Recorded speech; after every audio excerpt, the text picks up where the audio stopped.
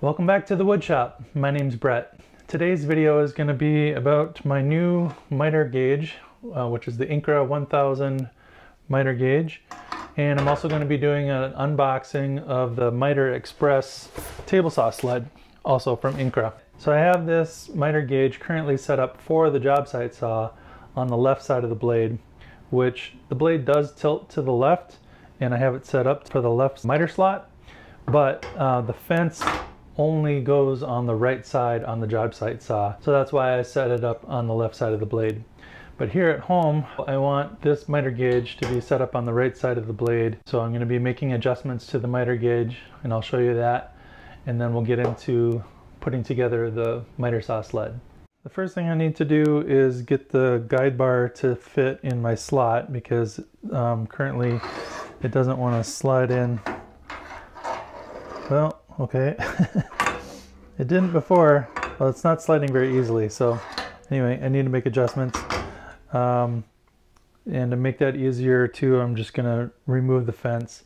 In order to remove the fence, there's two cap screws here on the back side of the fence that you need this special tool. It's a ball head.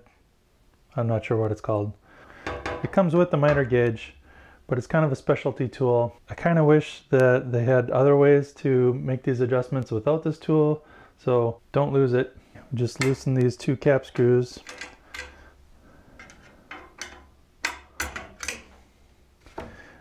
And then the fence slides right off. It's extruded aluminum T-track.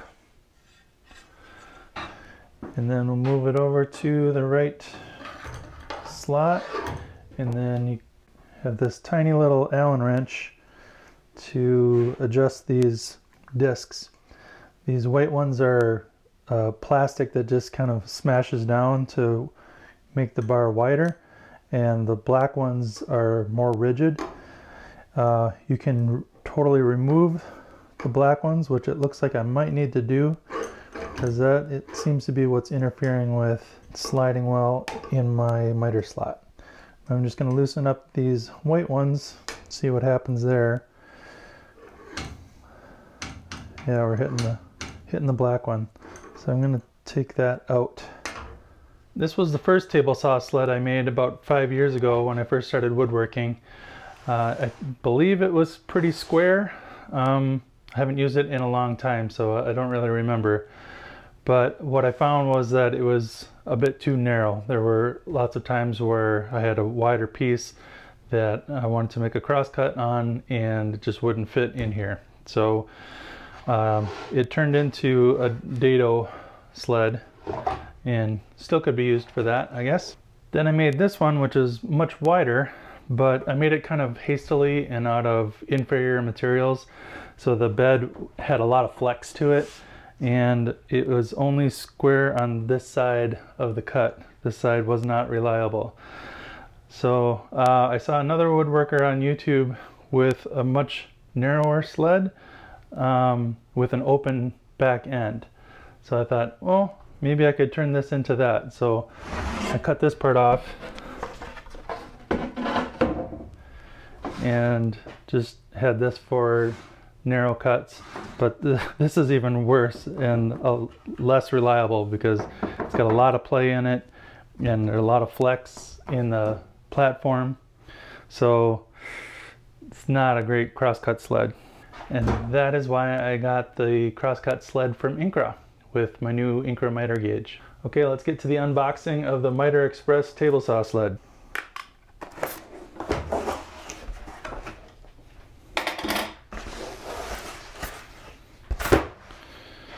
As you'd expect, everything's pretty nicely packaged and protected. Got a clamp, some double stick tape, instructions, the two panel pieces, and the guide bars that they attach to, and some hardware. The hardware in here. Oh, rest is just cardboard. First step is to decide if you're going to be setting this up on the right side or the left side of the blade. As I already discussed, my blade tilts to the left, so the directions recommend that you set it up to the right side of the blade if your blade tilts left. So that's what I'm going to do. Then the next step is lining up these panels and connectors, and then using the hardware packs, which are really nicely labeled, and I completely appreciate that. We got C13, C14, and C15.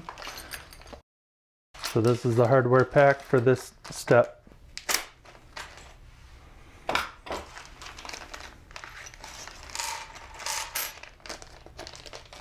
We don't need this. And also this guide plate is lined up so that the small T-slot here is on the side of the blade. So in other words, we don't want it set up this way. Another thing that'll clue you in is there's a little caution arrow saying this is where the blade is.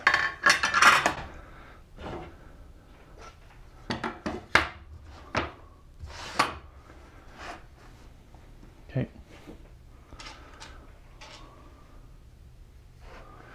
This part's kind of self-explanatory. The short machine screws go in the holes to attach to the aluminum plate.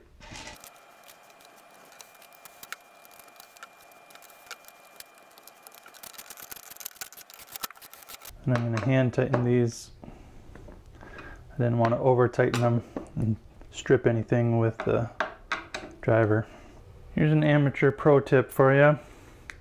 Make sure that you're looking very closely at the directions, because it has both for the left layout and the right layout. So make sure that you're following the pictures and the directions for the correct side of the blade. Because the way I lined this up at first was with this aluminum bar right over where the blade goes. And obviously that's not going to work.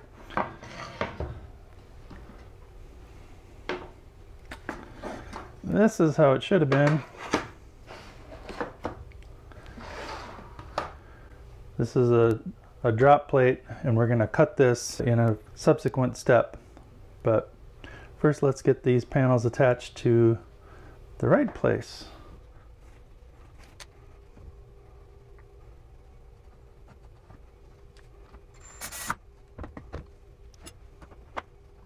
Okay, next step is to make sure that this miter bar is sliding nicely in our miter slot with no slop. So it's a little bit loose right now.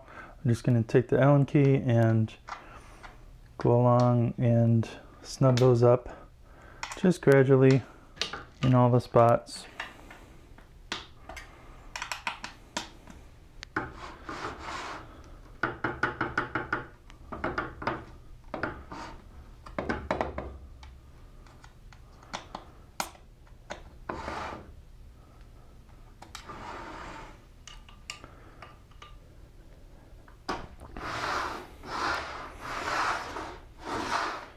Next, we're going to raise the blade and cut the drop panel.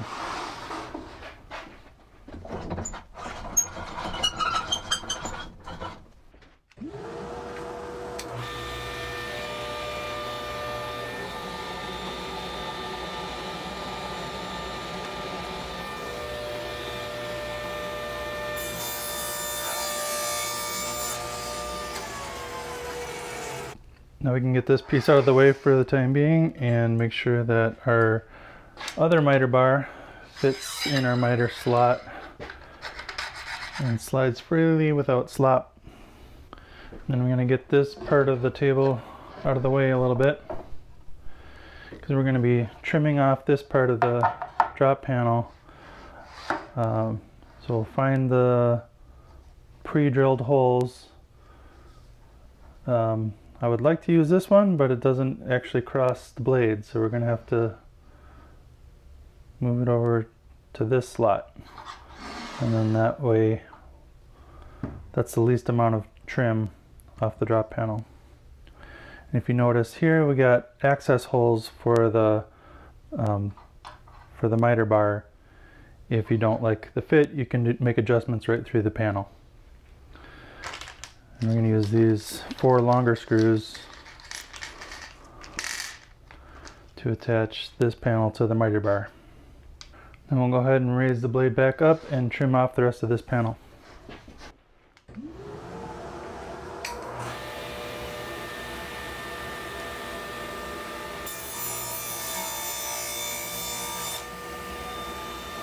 Save this piece, don't throw it away just yet. It may come in handy in a future step or a modification that you might want to make. If your table saw has a T-slot miter slot, they have T-slot retainer clips that you can install on either end.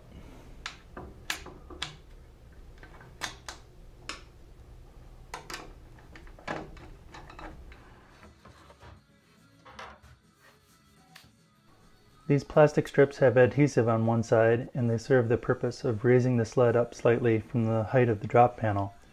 And they also reduce friction for a smoother glide.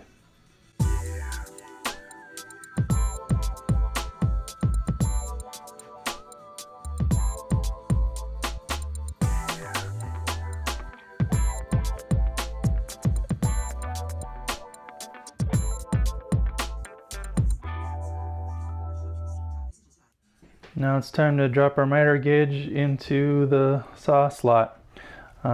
This Incra Miter Express table saw sled is designed to work with any miter gauge, so it'll work with the miter gauge that came with your table saw.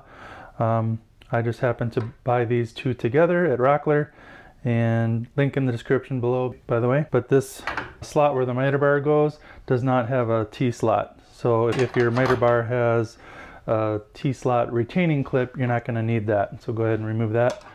My job site saw did have a T-slot, and so make sure I keep track of that. Don't lose that little screw.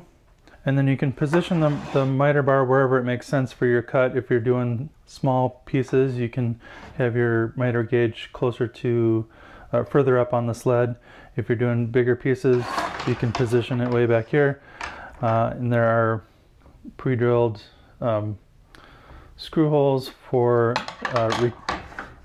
these cam nuts that came in the second packet, C14, and their accompanying Allen key. I'm gonna have to mount a magnetic strip to the wall next to my table saw so I can keep track of all these specialty Allen keys and stuff.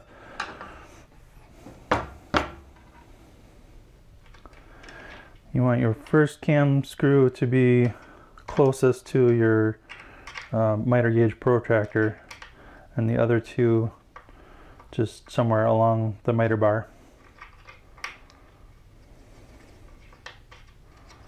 Just getting these started.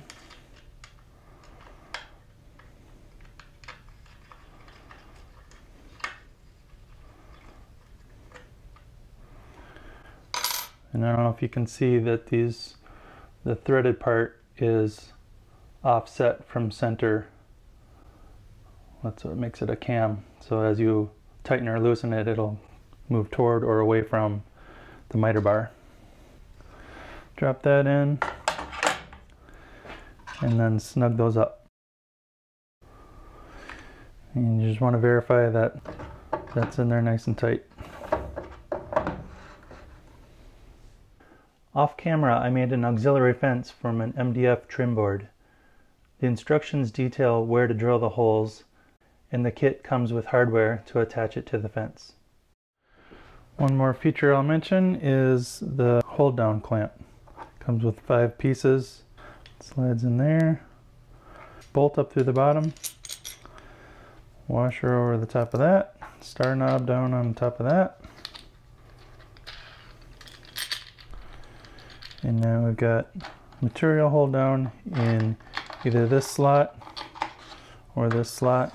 Let's do this one that's closer to the cut.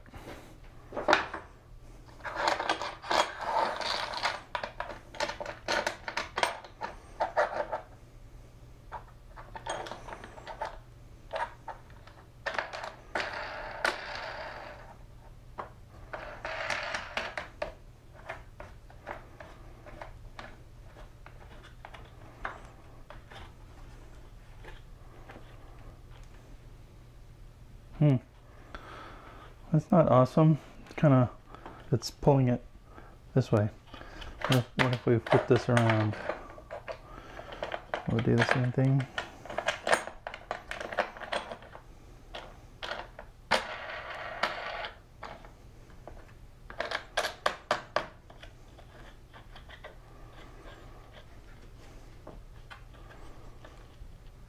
That seems to be okay.